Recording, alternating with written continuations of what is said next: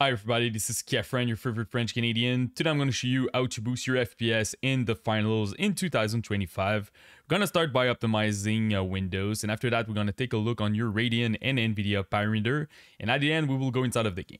So now for Windows, we're going to start by writing settings, and we're going to go to the settings of Windows 11. We're gonna start by gaming over there. So the first one is game bar. This one I really recommend to deactivate it. It's causing issue, and also you're losing some FPS with it. Except if you have a Ryzen CPU, the 7900X3D or the 7950X3D. They're using the game bar to prioritize your CCD when you're playing video games. So super important to use that if you have those processors. If you have any other processor, just deactivate it.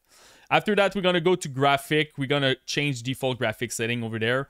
Make sure that your hardware accelerated GPU scheduling is at on. Super important to do that. We're going to go to gaming again, capture, make sure that everything is deactivated like this. So you want to save all your resources. And the last one is game mode. Now game mode honestly is really good. Back then with Windows 10, it was a bit sketchy and a lot of like stuttering issue, but now you really need to using it to make sure that all your resources are prioritizing your video games. Another thing that I recommend, we're going to go to system, is your power.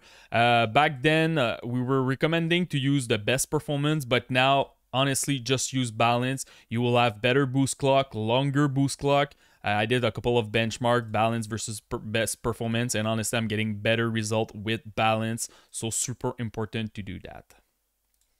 Another thing I want to mention is some recommendations. So make sure that your XMP profile is activated if you have it on your BIOS. Super important. Make sure that you download the latest chipset driver for your CPU if you have an AMD or Intel. Also, make sure that you update your BIOS to make sure that you have all the latest update from your CPU or your motherboard provider. Make sure that you have your Windows update up to date. And the last one is also make sure that you have the latest driver from your GPU. So if you have an NVIDIA card, Radeon, or Intel, super important. They always push new update and they optimize a lot of stuff in it. So now for NVIDIA, let's go to the global settings. So now in the global settings, if you're using the beta version, if you don't have this option, you can push DLSS globally. If you don't have that, go to settings, about, and make sure that you opt in for the beta. So click on this and make sure that you click latest. So you're always going to use the latest frame generation, ray reconstruction, and super resolution for the game that are compatible with the NVIDIA app. So you're going to always use the latest version. Make sure that your low latency is at on. Don't use smooth motion on the finals. And you have technically frame generation available, but too much input lag for smooth motion and even frame generation. So I don't recommend to use that. Max frame rate if you want to lock it in your app. Me, I like to lock it at 237 to stay in my G-Sync range. And shader cache size, I like to go with 100 because I have the space on my disk drive. By default, you're going to use 5, so maybe you can go at 10. If you install a lot of different games, sometimes you can have some space that are missing, so you will need to rebuild your shader cache. Sometimes you can cause stuttering, corruption, and stuff like that. So it's always good to increase a little bit your shader cache. For the system part, if you want to use the G-Sync and your monitor is compatible, go with this. Make sure it's activated on your monitor. Make sure that you're using your native resolution of your monitor and also the IS refresh rate of your monitor. For the color, I like to make sure that you're using 10 bits color if your monitor is compatible. And also I like to add a little bit more digital vibrance. As you can see over there, I'm putting 5% more. So you're gonna get a little bit more saturation. It's easier to see enemy in the game. For the performance tab, I like to put the power maximum at 133, so the maximum. You're gonna put a little bit more wattage to your card, so you're gonna get a better boost clock, longer boost clock, so you can expect like 5 to 7% boost in your FPS. But you need the room on your GPU, so the algorithm of NVIDIA need to see that your GPU is fine, that you don't have your thermals are good, and you have the space on your card to have a little bit longer boost clock. So this is pretty much it for NVIDIA. Now let's go with Radeon. So now for Radeon card, we're gonna go to settings, display first. Make sure that you're using your FreeSync. If you have a monitor compatible with it, you're gonna make sure that you're gonna synchronize your GPU with your monitor. So really important to use that. After that, we're gonna go to gaming in the graphics section. Make sure that you're using the custom profile, so don't use those presets over there. Make sure that you're selecting your GPU. In my case, it's a 9070 XT. Don't use your integrate GPU. It can be tricky if you're playing on a laptop or even a desktop like me that has an integrate GPU.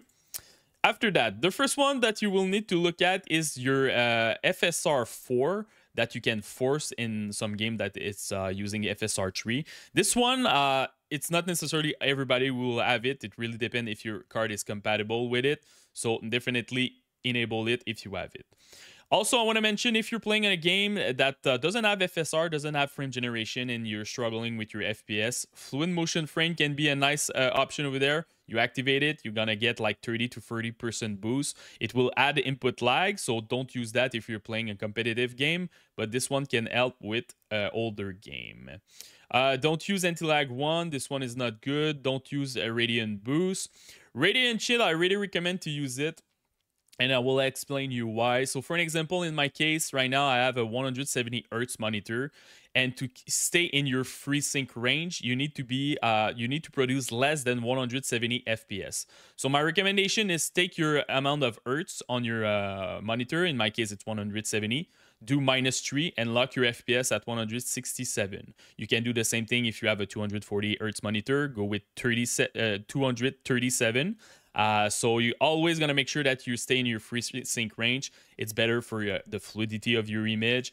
And also, really important, if you want less input lag, you need to make sure that your GPU is not at 100% utilization. So 98, 97, something like that. So sometimes it's good to just lock your FPS. Again, it depends on the game. Maybe in some game, 167 FPS will be 100% utilization for me. So you can go maybe a little bit lower. You can also do it per game. Right now in the graphics section, I'm doing it for all my games on my computer. But sometimes, I don't know, you're playing the new Assassin's Creed, just go to Assassin's Creed and you can lock your FPS over there if you want. So really important to do that for your utilization, but also to make sure that you're staying in your FreeSync range. Another thing that I want to mention, image sharpening too can be nice if you don't add FSR in game or a sharpness slider. So if you're playing an old game or a game that just have like TAA and the game is very blurry, activate this and move your slider between something 60 to 70% depending on your preference, and it will really help to have a better image quality. Last thing that I want to mention, if you have some random stuttering and you don't know why, this option at the end can be really nice. It resets your shader cache, so you just perform a reset. And after that, when you will reopen your game, it will just rebuild your shader. Sometimes it can take time, so don't go too crazy if your game is lagging, but it can help. I saw a lot of person having this issue with Call of Duty, so this one can really help you. So this is pretty much it, guys. Make sure that you have the latest version of your driver, and also have a dedicated drive on how to overclock your GPU. For me, it gives me 12% boost in my FPS without too much effort, so you can definitely look at my guide. So now let's go in the game. So now inside of the game, so for the window mode, the developer recommend to go with borderless, and I didn't see any dip in my FPS or stuttering, so you can definitely use that. Frame gen is available for RTX 4000 series and 5000 series. Honestly, I don't recommend to use that in those kind of game. Too much input lag when you're playing, so I just disable it. Same thing with VSync, you don't want to add any input lag in your game, so just disable this. NVIDIA Reflect, if it's available to you, go with on. After that, resolution scaling. So for sure, go with DLSS if it's available to you. This one is the best way to play the game. Go with quality. You can expect 10% boost. For the model, I recommend Transformer. Transformer is DLSS 4, but normally if you're using the NVIDIA app, it should anyway override it. So you're going to use the latest version. If you don't have DLSS, you have FSR 3 available. I really recommend quality. If you go lower than that, FSR 3 is not great. It's a little bit less better than the DLSS 3. So quality is really the one that you should use. If not, I recommend to just use nothing, no anti-aliasing, and just go with the flow in native. You're gonna see a little bit of breaking line because you will not have any aliasing in the game, but the image is pretty clear without it, so you can definitely use that if you want. After that, field of view, if you increase it, you're gonna lose FPS. This one is more question of preference. I really recommend to disable motion blur and lens distortion for better visibility. The ray tracing part with the NVIDIA RTX, I really recommend to go with static. Don't use any dynamic stuff. It's gonna tank your FPS like crazy. View distance, I recommend to go with medium. You have 4 different brackets. You can expect here a 6% boost, and it's a good compromise. Anti-aliasing low, but anyway, if you're using DLSS, this one is not applied. Shadows, I recommend to go with low, a nice 8% boost in your FPS over there. Post-processing also at low, better, like a lot better visibility with this one. When you go medium and even high, the game looks very blurry with it, so I really recommend to go with low. Texture, if you have 6 gig and more of VRAM, normally you can run Epic. 4 gig at high, 3 gig at medium, less than 3 gig on your VRAM on your GPU, go with low.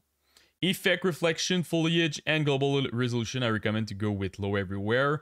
Better visibility, you're gonna get a nice 12% boost in your FPS, and it will be a lot easier to see enemy, and you will manage your FPS drop, because sometimes effects and reflection can be pretty tricky to run. The last one is in-game performance overlay. If you want to see the detail, to see are you bottlenecking with your CPU, GPU, you want to see your FPS and stuff like that, I recommend to use that for your stats. So that's pretty much it, guys, for the finals in 2025. If you have any questions, just comment in the YouTube section. Post me your rig, CPU, GPU, and RAM. I will try to help you the best that I can. And don't forget to subscribe to the channel. Peace.